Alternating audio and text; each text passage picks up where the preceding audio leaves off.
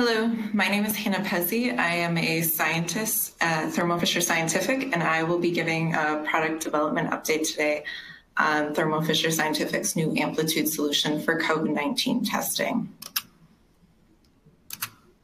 When the coronavirus outbreak began in late 2019, Thermo Fisher Scientific rapidly developed one of the first COVID-19 diagnostic tests, which is now scaled to manufacture 20 million tests per week. Thermo Fisher Scientific is working to apply its scale as the world leader in serving science to standardize and industrialize the manufacture of tests and testing platforms in a reliable and reproducible way to support the global need for testing at scale. We have the ability to manufacture up to 20 million tests, which we are currently approaching. Now, what does this mean? Globally, over half of all COVID-19 testing is currently being performed on Thermo Fisher Scientific instruments. We have rapidly increased our production of COVID-19 kits and continue to increase our manufacturing to 20 million reactions per week and beyond if needed. Laboratories have been constrained with supplies from reagents to consumables and instruments. But Thermo Fisher will provide an assured supply for your laboratory to ensure there are no concerns in your workflow and throughput. For COVID-19 testing, Thermo Fisher Scientific is vertically integrated. We are a single supplier and distributor for consumables, reagents, instruments, software, and 24/7 service and support for laboratories running or looking to run COVID testing.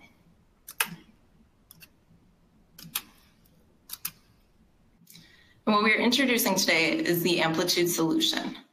While patient testing demand continues to increase as testing becomes more readily available, there are still most current options are, I'm going to restart that one.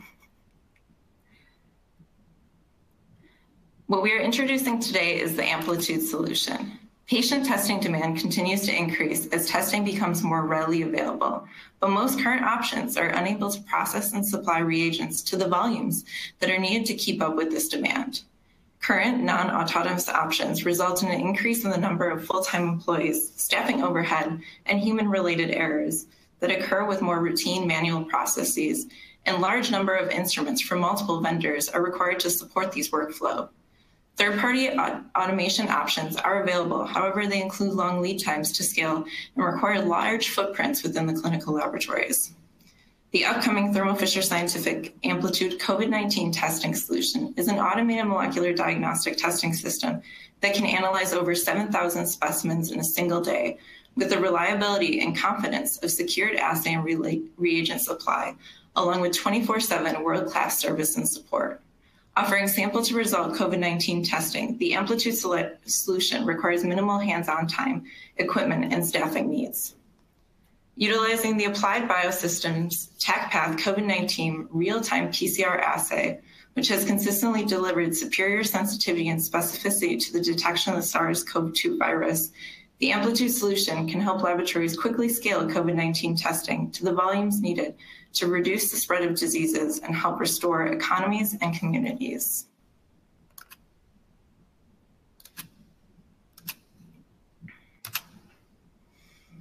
The Amplitude solution delivers a number of key benefits to the clinical laboratory. The Amplitude solution provides a secured supply source for consumables and reagents with a supply agreement. It provides reduced staffing needs by using only 4 full-time employees through a high-throughput footprint with the ability to analyze over 7,000 COVID-19 samples in just 24 hours. The automation allows for minimal hands-on time for increased efficiency in sample processing while requiring minimal equipment when compared to manual alternatives.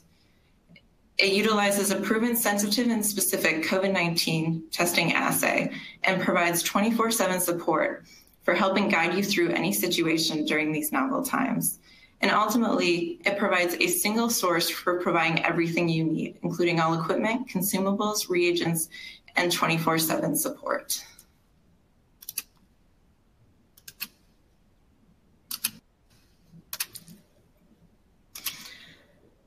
At a high level, the Amplitude solution consists of 2 modules. The first module, or Module 1, is a TCAM Fluent 1080 liquid handler. And the second module, which consists of extraction through PCR setup and data analysis, is composed of a number of smaller pieces of equipment, which we will go through shortly. The workflow consists of the following steps: sample accessioning, which requires receiving the sample tubes from the clinical site, which is then transferred into Module 1. Module 1 consists of the building of 4 96 deep well plates, which are then transferred into Module 2 for extraction and PCR setup.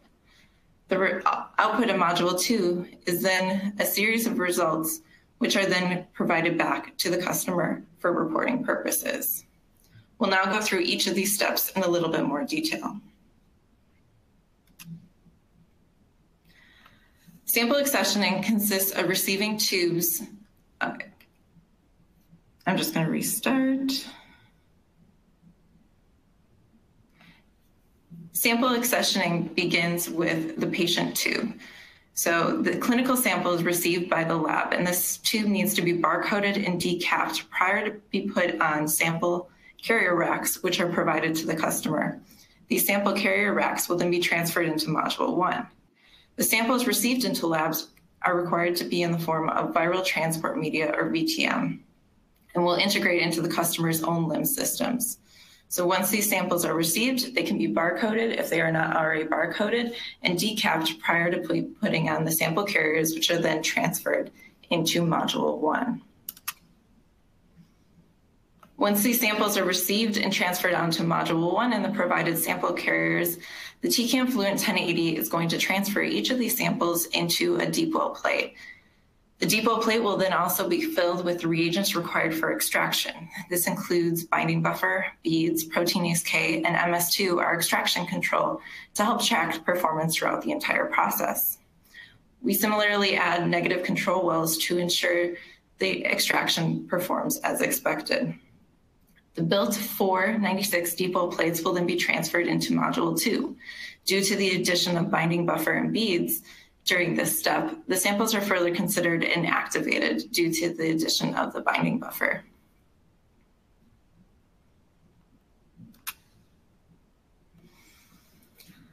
The generated 4 96 deep well plates from Module 1 are then loaded into Module 2.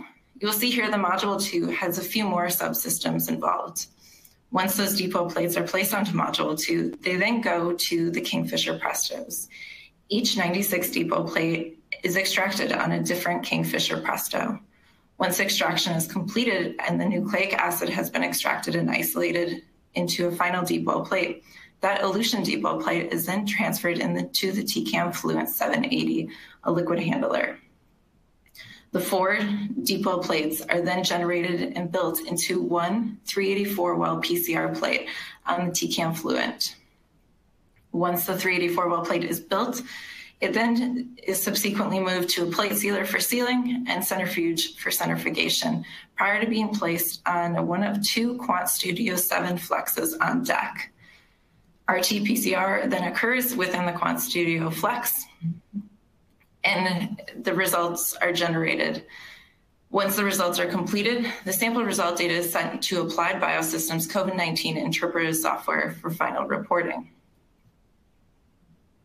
This gives a high-level overview of what the Amplitude solution looks like from sample acquisition through Module 1 and finally through result generation in Module 2.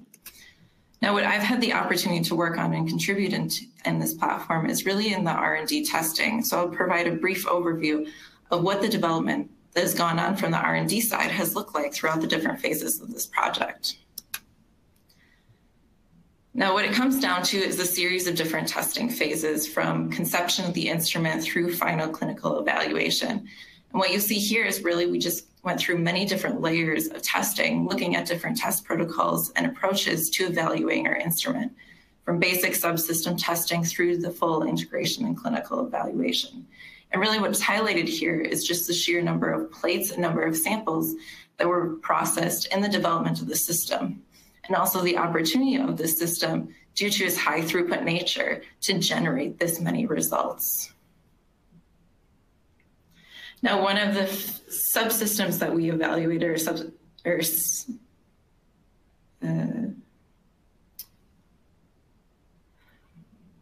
so in generating a lot of this data, we broke our testing plan into what we called SIP phases, or system integration plan, and I will walk through one of these system integration plans next. So while the previous slide showed at a high level the different types of phases we looked at, one of those phases we called SIP2, or System Integration Plan 2.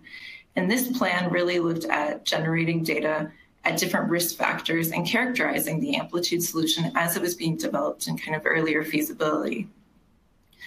The system integration plan was not the execution of just one protocol, but many, many runs across a series of different tests, not only at one site, but at 2 of our sites at Thermo Fisher Scientific.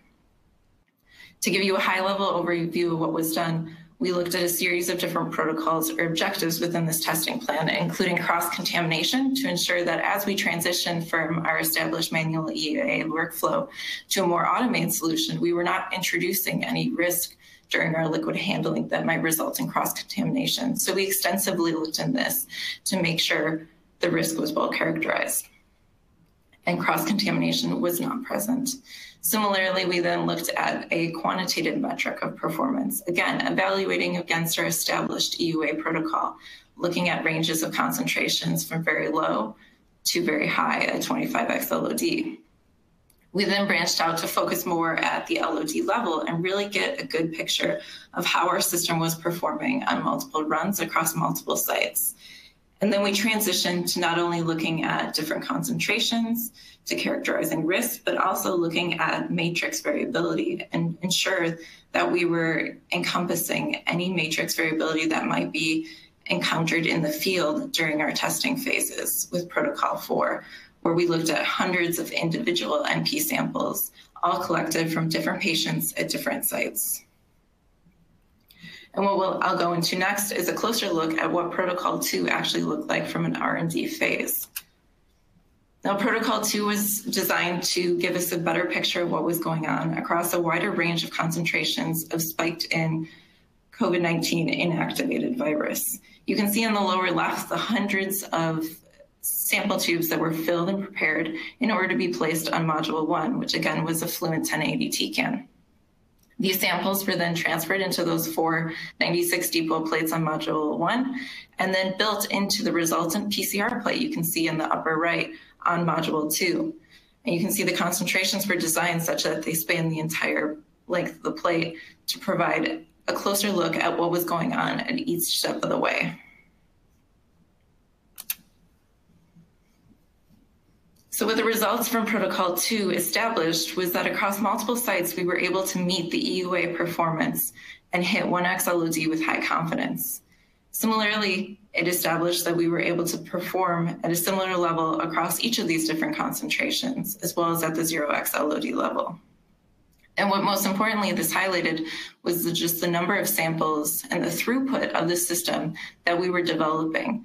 So in addition to maintaining performance against the manual EUA, Amplitude truly gives us the opportunity to continue to support COVID-19 testing demands globally, but now in a high throughput system.